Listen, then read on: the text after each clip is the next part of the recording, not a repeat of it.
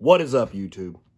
On today's video, we're going to be discussing something that is very, very basic. If you are already a licensed hunter, you need not watch this video unless you just like seeing me. You cannot feel this energy.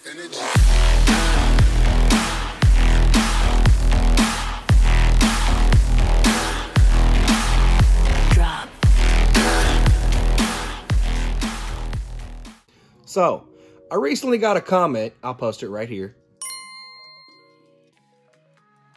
In this comment, someone wanted to know how to get started hunting. And I thought, you know what? There's a whole lot of information out there, but this person specifically asked me, which means they found my channel and they wanted to know from me, so they're gonna hear it from me. Now, getting started in hunting is not difficult. It's actually very, very easy to do. Step number 1 is you need to get yourself into a hunter's education course. To my knowledge, every state in the United States offers a hunter's education course of some sort. Now, this may be an online course where you're on the computer for an hour and a half or 2 hours, or it could be an in-person course where you're there for a whole day.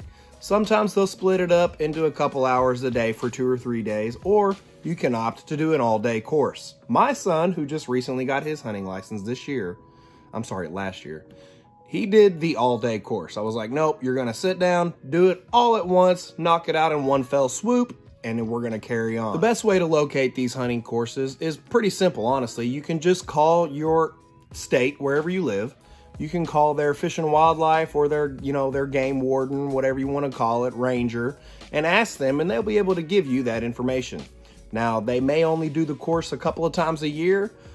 My state, I think they do my state like every 3 or 4 months they have a course. So get into that thing, pay attention, pass the course, and then you're on to the next step. Once you've passed the course, I highly recommend that you familiarize yourself with the regulations for your state.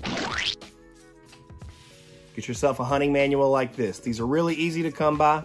You can download them on your phone from your respective state in PDF format, or you can go to a Walmart or your local sporting goods store. They should have a copy. The next thing you need to do is read that thing cover to cover and learn the regulations and the dates for the seasons that you're planning on hunting. Learn them and memorize them by heart, and then you won't ever have to worry about it again. You just pick one up every season or two, brush up, make sure everything's still good to go. For the most part, the regulations in each state, to my knowledge, stay the same. There may be minute variations, maybe in the day that a season starts. It may vary by a week or 2 or whatever, but the general regulations stay the same. Equipment requirements stay the same.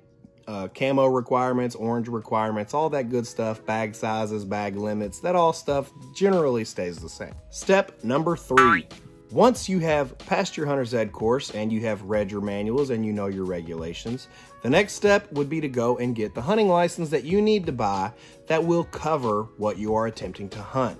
In Indiana, we have several different licenses and they're all separate. Some states, I'm sure they're out there where you can buy one license that covers all the animals that you can hunt for the year. God, that would be great in Indiana. They should do that. However, I'm not that blessed. So I have to buy one for turkey. I have to buy one for small game. I have to buy one for deer, etc., etc., etc. You get the point. Once you've acquired your license, you're almost done. Then you need to go, using the information that you read in your manual, you need to select the proper equipment and find some place to hunt. Now, not everybody is blessed to have 40 acres out the back door, or even a neighbor or family friend who has plenty of land outside. However, that does not mean that you cannot still do this. I am not one of the people who is blessed to have a lot of land at my disposal. Or am I? For those of you that don't know, in every state, there is public land that is available for you to hunt. It's not difficult to hunt. It's actually very easy. As a matter of fact, most people that I know live within an hour drive to some place that allows them to hunt. In a nutshell, after you jump through all these hoops, if you live within an hour of, a national forest or a state park, you've got all the hunting land that you need. There are thousands and thousands and thousands of acres out there of public land for you to hunt. And every year, they get more added to them. Once you've jumped through all these hoops, you've found a place to hunt, you're ready to rock, man. Lay out there and get it. If you find yourself in a boat where you're like, Mike, man, I'm a brand new hunter. I don't know nothing about this redneck and shit. Well, just do me a solid. Subscribe, scroll through my videos. Should be information there for anybody who wants to learn how to hunt. I hope this helps everybody out. Do me a solid, leave a like, share, subscribe, drop a comment down in the comment section. Let me know what you think. And on that note, peace. Cue the outro.